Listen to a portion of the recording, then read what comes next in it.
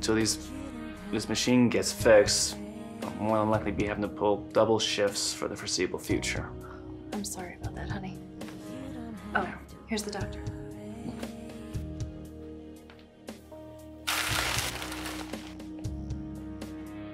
The results of your test came back, and I have some bad news. What is it? You have a bronchial carcinoma. What's that? It's lung cancer. And I can refer you to an oncologist to discuss some treatment options.